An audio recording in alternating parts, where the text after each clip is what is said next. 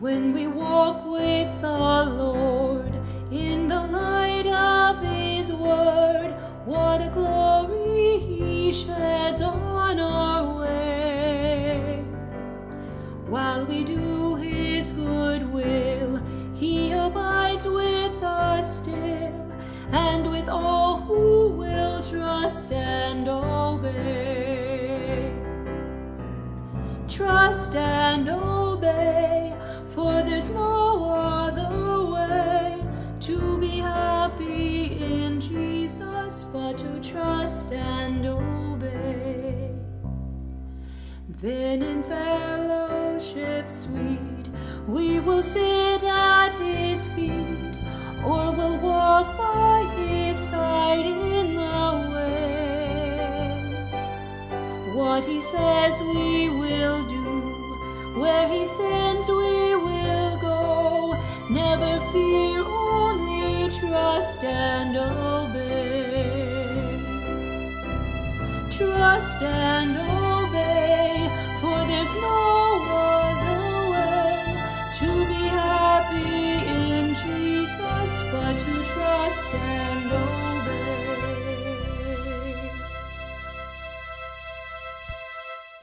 Spiritual comfort in a time of social distancing. This is a sign of the times, the face mask. The phrase for our times, social distancing. A new widespread cultural experience. Social distance has meant being locked down, being constricted in our activities and our relations. When we do go out, we are encouraged to wear masks and to keep a 6-foot distance. We are all engaged in some form of social distancing and will be for some time. The stores in Ohio have opened this past week, and we can now, just for this weekend now, go outdoor to restaurants. But we still are a far cry from normal. Social distancing has produced great social changes, from the closing of classrooms to the opening of virtual meetings. There is a terrible separation from people in hospitals and nursing homes, and people are dying without the presence of their loved ones. And this is just wrong. We all need relationships, and we all hate being isolated and alone. And we're seeing negative reactions to this social distancing. People gathering without masks down in Cincinnati on Vine Street, or gathering on the beaches in the West Coast and the East Coast. We need help in our difficult experience of social distancing, and I believe that help is provided for us by Jesus and by the scriptures. I read a text from John chapter 14. Jesus says, "If you love me, keep my commands. And I will ask the Father, and he will give you another advocate to help you and be with you forever, the Spirit of truth. The world cannot accept him because it neither sees him nor knows him, but you know him, for he lives with you and will be in you. I will not leave you as orphans, I will come to you. Before long the world will not see me anymore, but you will see me. Because I live, you also will live. On that day you will realize that I am in my Father, and that you are in me, and that I am in you. Whoever has my commands and keeps them, this is the one who loves me. And the one who loves me will be loved by my Father, and I too will love him and show myself to him." Jesus is making this promise on the night before he is to be crucified. He's in this, what we call, speaking in the upper room discourse, John 13 through 17. And he tells the disciples that he's about to leave them. Now, they aren't sure what this means, but they know there is the danger of death, and they're uncomfortable, upset, in pain, and anxious. And to comfort them in the midst of their anticipated experience of social distancing from Jesus, he unveils the promise of the Holy Spirit. And what is important for us to note is that while the disciples were to experience the loss of the physical presence of Jesus, they were not going to lose the spiritual presence of Jesus. When he says, or when we say, "Oh, I'm with you in spirit," it's a metaphor. We just mean I'm for you. When Jesus says it, it's more than a metaphor. It's an intangible reality made real by the presence of the Holy Spirit. Now, in our experiencing of social distancing today, The same comfort of the Holy Spirit for those anxious disciples is available now for you and I. Jesus says, I'm going to ask the Father to send you another comforter. And he promises 5 things about this other comforter. Number 1, he'll be with them forever. Number 2, he will be the Spirit of truth. Number 3, the world cannot receive this Spirit, but you can. Number 4, he will bring Jesus' presence and the spiritual community of the triune God, Father, Son, and Holy Spirit. And it requires obedience. Now, let's take these promises apart briefly. Jesus says he's going to ask for another comforter. Both words are significant. Another picks up on the idea that Jesus clearly understands his comforting presence with the disciples. He's been with them. He was approachable, acceptable, and personal. Now Jesus is asking for someone else just like himself, because he's actually going to return into heaven to sit at the right hand of the Father. And it's almost as if Jesus is asking for another comforter, another person, and another presence. And he is. Jesus himself is a comfort, and now he's going to ask for another comforter. Now, the word for comfort is a rich word. It's the Greek word paraklete, not parakeet, not the bird, but paraklete. It's a person who comes alongside you for guidance and direction. Now, we have all kinds of words, actually, for a paraclete in our vocabulary today. We don't use the word paraclete, but the function is there and very important for life. In the area of sports, a paraclete is a coach who comes alongside an athlete. In the area of mental or emotional health, the paraclete, the function of the come alongsider, is the counselor. In legal matters, it's the lawyer. In the classroom, it's a teacher. On a trip, it's a tour guide. In business, a paraclete is called a mentor. And in the church, the one who comes alongside, of course, is the pastor. All these fulfill the function of a paraclete. And in all these areas, these coaches, these guidance counselors bring tremendous benefits. But if we're not careful, as we think about these coaches and teachers and mentors, we can miss something that's extremely important. It's not merely that the coach helps the athlete to do well by instruction, it's by personal interest and presence. In the classroom, it's just not the information that the teacher passes on and the student writes down into the notebook. It's the personal care and presence that does something intangible but very real. In a sense, that's why there's a limit to virtual classrooms and meetings that we're experiencing now. We find them beneficial, but we need more than just to see each other in a screen. We need to be with each other. There's almost a personal good infection that comes in the context of relationships between the one who's being guided, between the paraclete and the one who's receiving the guidance. One of the wonderful things about Jesus at his birth, the angel prophesied that Jesus would be God Emmanuel, which means God with us. God is not merely giving his law, his instructions, or prophecy about the future. In Jesus, God has come to be with us. Now, the disciples, enjoying the wonderful presence of Jesus, what it must have been like as God Emmanuel, are facing grief and thinking that he is going to be distanced from them, that he's going away. And Jesus says, don't worry, I will not leave you as orphans. I will come to you.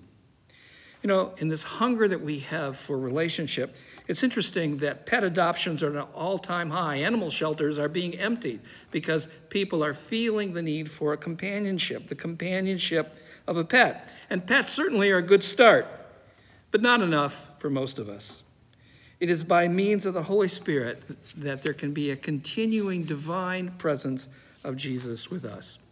Now, here is an interesting twist. Jesus says, I'm going away for you, but don't worry, it's going to be good for you that I go away, because if I go away, I'm sending this promised Holy Spirit to be with you and in you forever. In a strange sort of way, the experience of social distancing can be a benefit to you and I now. We are so engaged with other people that we can miss the abiding, comforting presence that every Christian has of the indwelling Holy Spirit. Now, there are several pathways or spiritual disciplines over the years that people have found as a way of enriching their experience of the Christian faith. Two of those pathways or spiritual disciplines are silence and solitude. Considering solitude, there's a big difference between being forced into isolation, which leads to loneliness, or choosing to distance yourself from others on purpose. One leads to an empty room. The other, even if you're the only one in the room, leads to a full room. There is more than one person even in the room, even if you can only see one body. And considering silence, we stop the noise so that we can listen to the Holy Spirit, the quiet voice of the Spirit. There's such thing as an empty silence, and there's such a thing as a full silence. And I put these two practices together, silence and solitude, into the practice of a quiet time. Now, some people think of a quiet time as devotions. It's having my devotions. Into my devotions, I do essentially two things. I pray and I read the Bible. And I like to say that a quiet time is a bit more than that. Quiet time is creating a space and a place in our lives where we can choose to be alone with God. And in this space, in this quiet time, it's a good thing if we read the Bible and if we pray. But our quiet time must not be reduced merely to Bible reading and prayer. There is a bigger spiritual space and reality in which we can indwell and sense that God is with us. And so when we have a quiet time, we become quiet so that we can enjoy the voice, the loving voice, the quiet voice of God in the depths of our hearts. So in this time of lockdown and social distancing, you don't have to feel trapped and isolated. You don't have to be frantic to do something. You can have a refreshing and enriching quiet time. So don't keep the TV on all the time. Spend some time in quiet. And don't hop on the computer right away. Go to FaceTime. Be quiet. Don't look for someone to text or call next. Be quiet. And in the midst of the quiet, we can be content and not empty. We can be satisfied and not bored. We can practice Sabbath. And the word Sabbath means to cease or to stop. But when we cease and stop, interestingly enough, spiritually, we begin to dwell, to abide, and to enjoy God.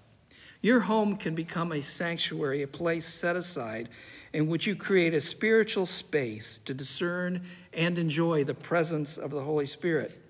And in that quiet space, you can recognize that God is with you, and you can savor that God is with you, and you can enjoy that God is with you. And you can be refreshed as you are alone in the presence of the living God. Now, this other counselor is promised by Jesus to be with you forever. And that means that it's not temporary. He's not going away, an abiding presence.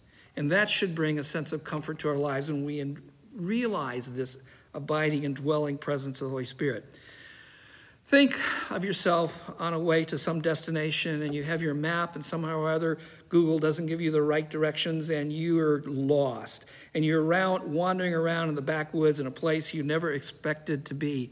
And after driving around for a while and feeling almost a little desperate, you see somebody walking along the side of the road and you pull over to speak to them and you ask for guidance and direction.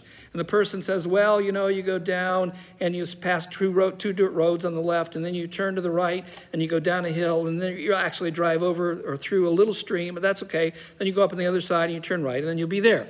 Well, this sounds rather complicated, so you ask the person again and you're trying to scribble down the directions and you're feeling kind of anxious because you're not sure you're going to be able to find your way out.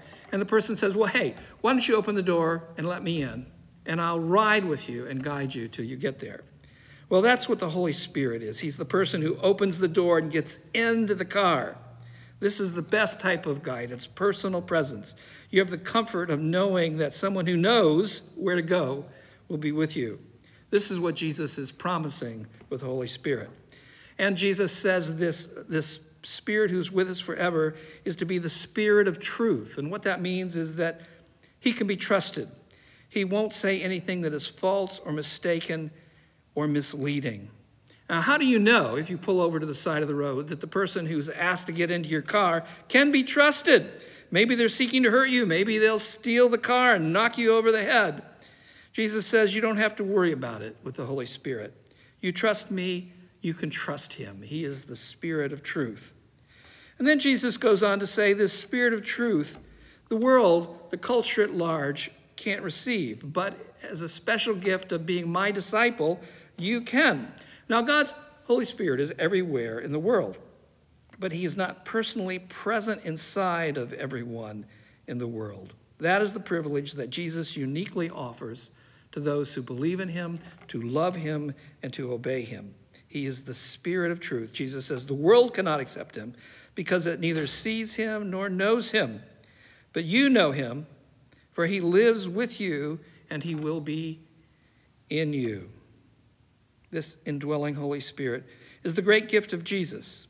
We can have an internal experience of God from the inside out. And that's why historically Christianity has been known as the religion, not of the book, not merely of the book, but the religion of the heart. This leads us to the next phrase of Jesus and the Holy Spirit.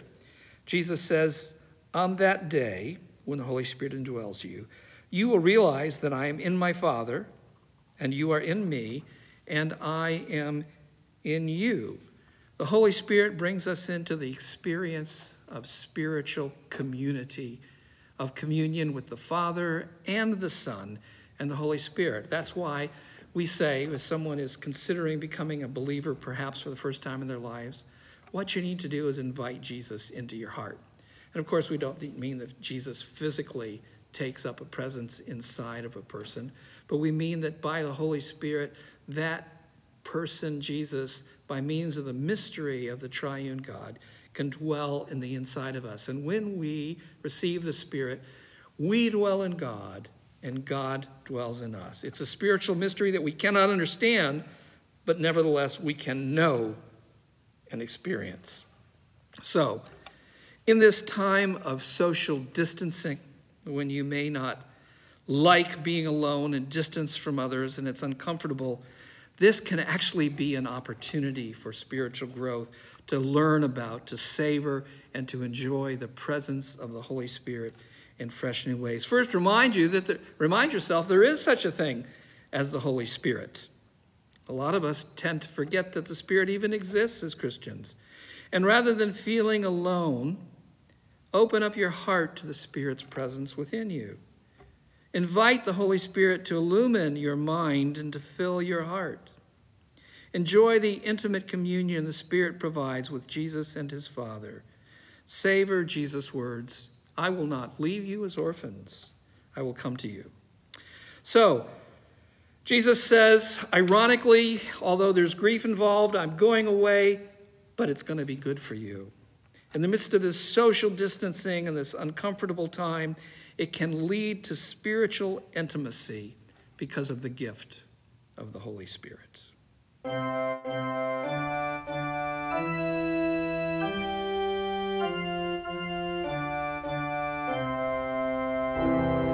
Like